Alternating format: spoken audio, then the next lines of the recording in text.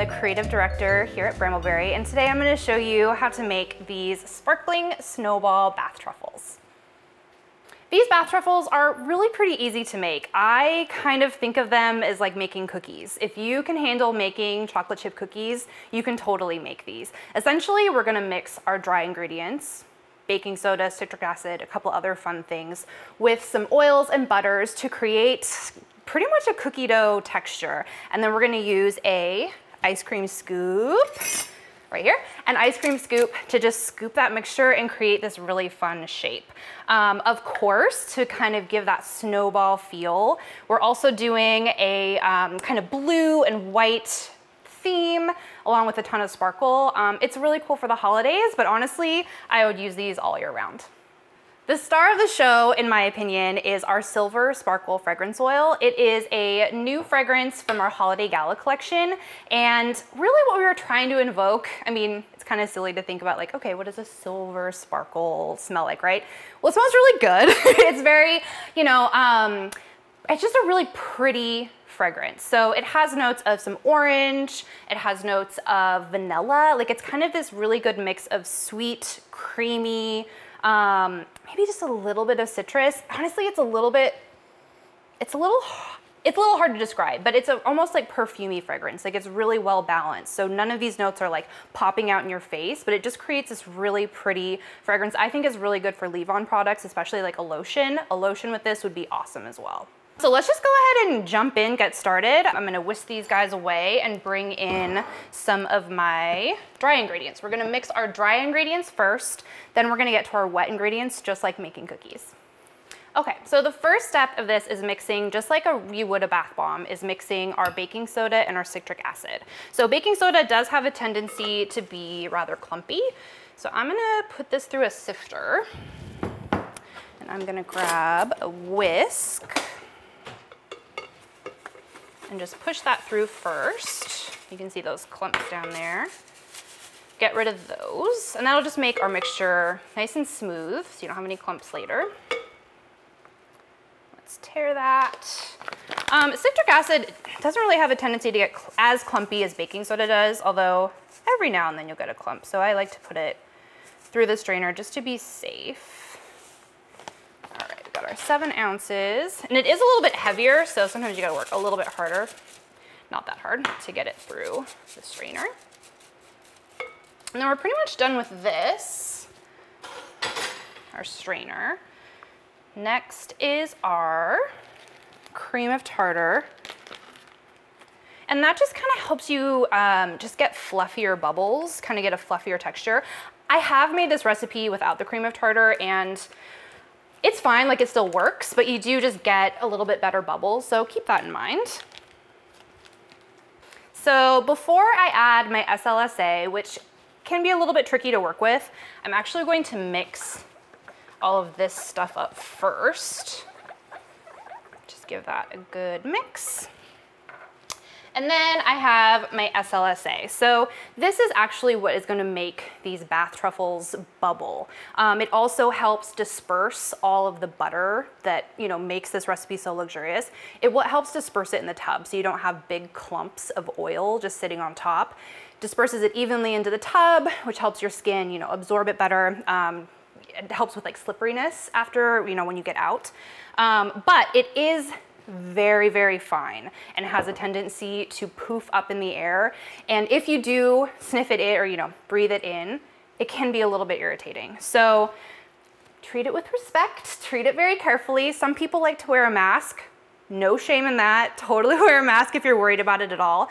But I'm just going to, and I really am taking care to just slowly add that. I don't know if you guys can see it on the camera, but it does kind of poof up in the air a little bit. This is derived from palm and coconut oil, so it is a natural product. It is actually a pretty gentle surfactant, which is basically just a foaming agent.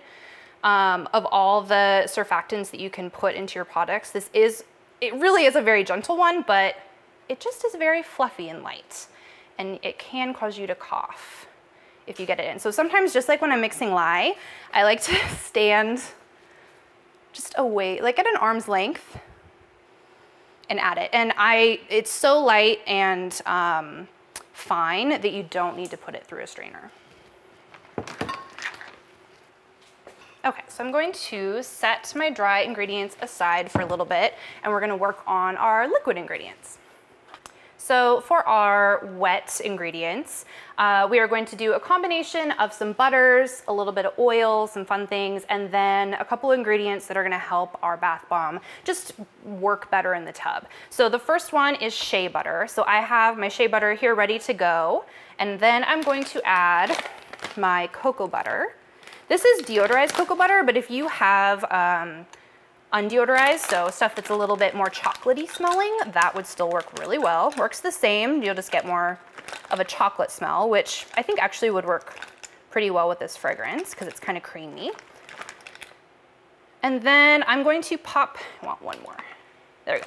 I'm going to pop this in the microwave for about 2-ish minutes, see where that gets us. The cocoa butter is quite firm, so it will need some time in the microwave.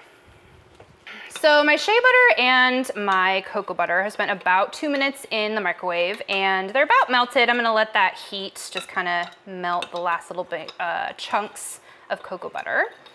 And then we're gonna add our other ingredients to this. So we are going to add a little bit of liquid glycerin. And glycerin is a humectant, so that means that it draws moisture from the air to the skin. So it's great for a product like this. It also kind of just helps with that consistency, the scoopable consistency. We're gonna add a little bit of champagne extract, which is fun. It is dispersed in fractionated coconut oil. So just a nice lightweight liquid oil, just adding extra skin-loving properties to this recipe. And then last but not least is our polysorbate 80, and this is really gonna help emulsify all these oils and butters into our water. So that just helps, again, kind of, you know, the SLSA does that as well because it's a surfactant, so it's creating those bubbles, but this is gonna help even more avoid the pools of oil on top of your tub. And then I'm gonna add the fragrance to this as well.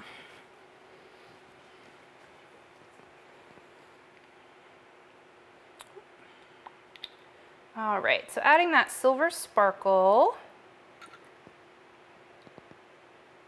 And you know, mixing all of these liquid ingredients together in one go is just gonna help you mix everything in there easier rather than adding and then mixing it into your dry and adding again and mix it in. This is just like a one, dump it all in, mix it once, you're good to go. Give that a stir. And I don't think I see any more chunks of cocoa butter, so that has melted, which is great. So now we're going to bring back our dry ingredients and we're gonna add our wet ingredients. Alrighty, so I'm going to add all of this. And again, my SLSA is on top here, so I'm just going to slowly, and I'm gonna just back up a little bit. Again, it does kind of puff up that SLSA. Add all of that. And then I'm just gonna use my hands. If you have a stand mixer at home, just like cookies, just like making cookie dough, you could totally use that for this recipe. We are just gonna use our hands here. And I'm just kind of almost kneading this in. I don't know if you guys can see, yeah. Brooke on camera the wind is blowing this way. Everyone on camera. The SLSA, I'm not joking guys, it does, you know, it does puff up in the air. It is, again, totally skin safe, but it's just really lightweight. So it can be a little irritating if you get it, if you breathe it in. So, sorry guys. So I'm just gonna really, now that the SLSA is incorporated a little bit more, I'm really gonna get into it here and just use my hands to mix everything in.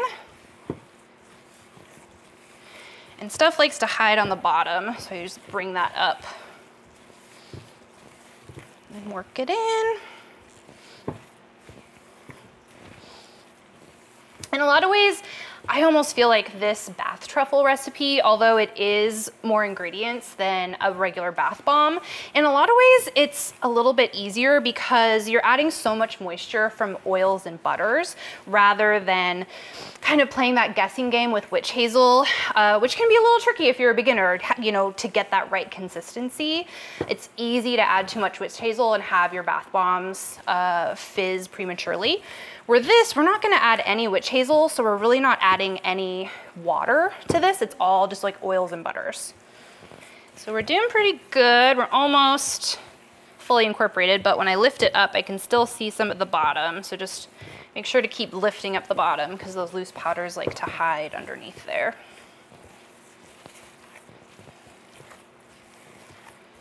Now we're gonna split it and we're gonna add some blue mica. So now we're gonna split this in half and I'm just gonna eyeball it, just add half into this other container.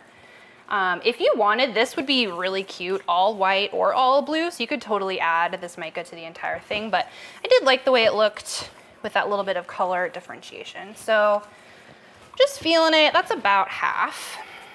So I'm gonna use our blue slushy mica and we're gonna add that to one container. And again, we're just gonna use our hands to mix that in. If you have a stand mixer, could totally use that.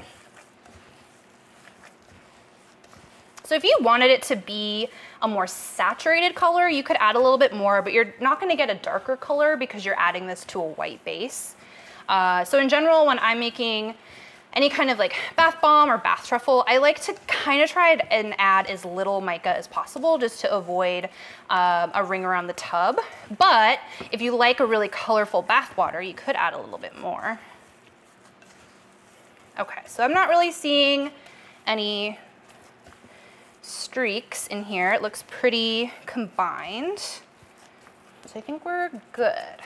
Cool. So we're gonna set these aside and grab our wax paper. So this is gonna be our surface for combining these quickly. And this is a really, you know, non-scientific, non-artistic process really. We're just gonna layer these up. No need to really be super precise.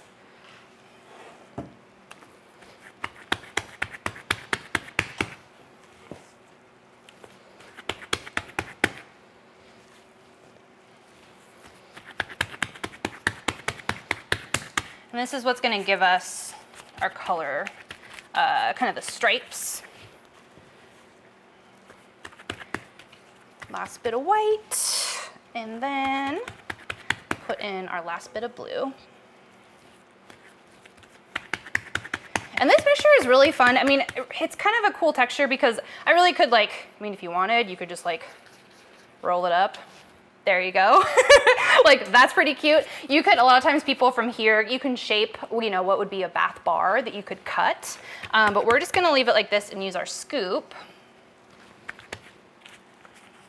Because I want this surface, I'm actually gonna put this back into my bowl to scoop out of. But a lot of times you could, like, a lot of people just keep losing my scoop. A lot of times people just, you can grab it from here and do it there. But to keep our workspace, I'm gonna awkwardly transport this back into our bowl. Clean this off a little bit. All right. And we're ready to scoop. So I have my scooper here. This is the type that has a little handle that has, I don't really know a professional way to say this, the little movie thing, the scooper, the thing that clears the inside off for you nicely. Really handy. So I'm just gonna use this, scoop a little bit, and sometimes I like to give it a little press. You don't have to worry too, you know, clear off the sides. Ta-da! Cute little snowball. So again, just scoop, pressing that firmly. You can kind of clean off the sides with your fingers if you like. Use your little scooper clearer thing. And create your little snowballs. You can leave, I'll show you with the next one. You can leave a little bit more on the outsides if you kind of like, it's almost like the feet of a macaron, kind of those like messier edges, which can look kind of cute. So that's just a personal preference if you want to clean it up or leave those.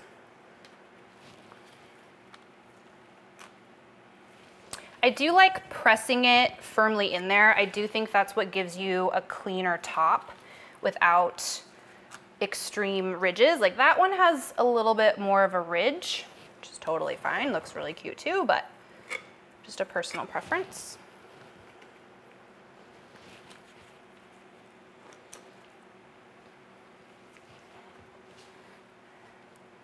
We were just debating how big these are. Now I'm curious. These make about 2 ounces. They're 2.01, so pretty much 2 ounces on the dot. You could use a bigger scoop if you wanted. You could use a smaller scoop. Yeah, this mixture, because there is quite a bit of firm butters. We have the cocoa butter, we have shea butter. It does come away pretty cleanly from the inside of this, so there's really no need to like, woo, go crazy. So there's really no need to like go crazy with your scoop. It should be just kind of one and done.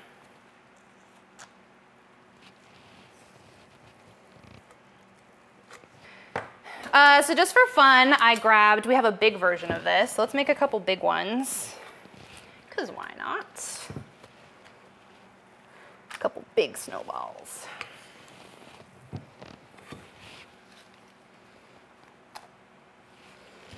These look so cute. I mean, obviously these look like cookie dough. It looks like ice cream. It gives me so many good ideas. Like I want to make, someone make a mint chocolate chip of this, please. That would be really cute. Chocolate chip cookie dough, make all the ice cream flavors, all the cookie flavors. Looks so cute. Okay, I'll go back to my normal size, but those are great too. So really whatever size you have or can find, fit it all on here. Clean that up.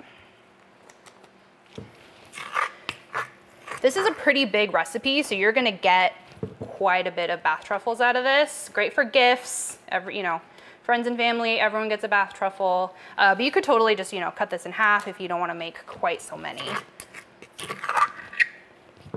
Oof, sorry for that sound, everybody. So we're using the last bit of it. I'm just gonna press that in here. I think maybe I'll get one more. This was like the perfect size. All right, this one might be a little bit short, but we'll make it work. This one will be for me. This will be my tester. Gotta test it out. There we go, okay. Oh, I was gonna say, I have this one too.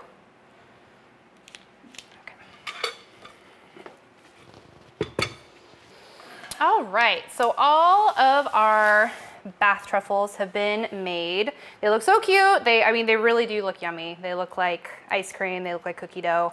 And now we're just gonna do a little bit of glitter on top because these are sparkling snowballs and a little bit of glitter just makes everything look better.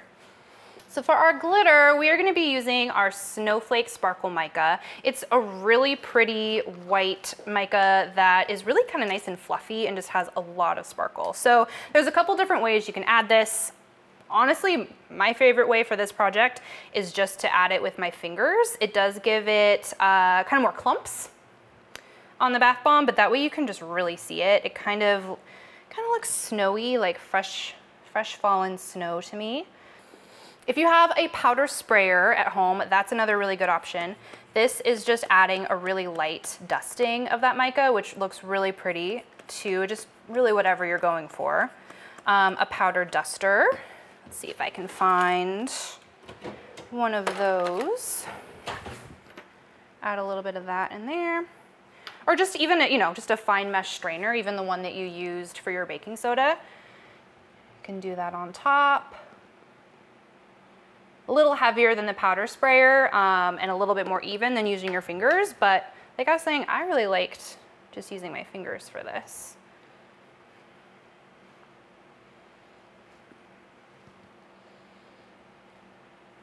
And if you want, go crazy. I'm just, you know, a little pinch really makes a big impact. I'm gonna finish quickly dousing these in our Snowflake Sparkle. So I'm just adding that last bit of mica to these. They look so cute. And they smell really, really good. Great for Christmas, great for the holidays, but again, I would totally use these all year round. The fragrance is, you know, it's complex enough that it doesn't scream Christmas, but it totally, you know, is great for the holidays, Christmas, all that good stuff. So now that these are done, you want to let them harden and cool. So, you know, they're pretty cool right now, but they are quite soft. So all those butters need time to harden, and that will make them easier to pick up, easier to use. These, I just made these yesterday, so they're really about 24 hours old, and now they are firm enough that I can handle them, that I can pick them up. That being said, they are still delicate. So they're still, you know, a little crumbly. You know, you don't want to like squeeze them, bash them up, you know, they're delicate, so be careful with them. If you're going to sell these, I would, you know, if you're not shipping them, if you're just like giving them to someone or, you know, selling them at a market in a plastic bag or some, you know, a little pouch or something would be really cute. If you're gonna ship these, I would use some kind of jar or something a little sturdier so that, you know, nothing is squishing them. Gifting, same rules apply, but they do become definitely like firm enough to package. So when you are ready to use these, there's a couple different ways you can do them. You can just, you know, plop them into your tub. It will create a slow, steady stream of bubbles and kind of fizziness and dispersing all of those butters, sparkle, fragrance, all that good stuff into your tub. But really what I would recommend doing if you want a lot of bubbles, because it'll create creamier bubbles, but to get fluffier bubbles, something a little bit more in your tub, you really want to run these under a faucet.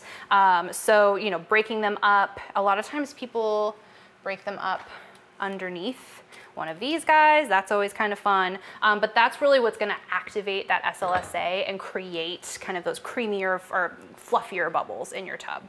Thanks so much for watching, you guys. If you make this project, please share it with us on Instagram, Facebook, wherever you are, with hashtag BrambleOn so we can see what you make. And if you like this video, please give us a thumbs up and subscribe. We'll see you next time. Bye.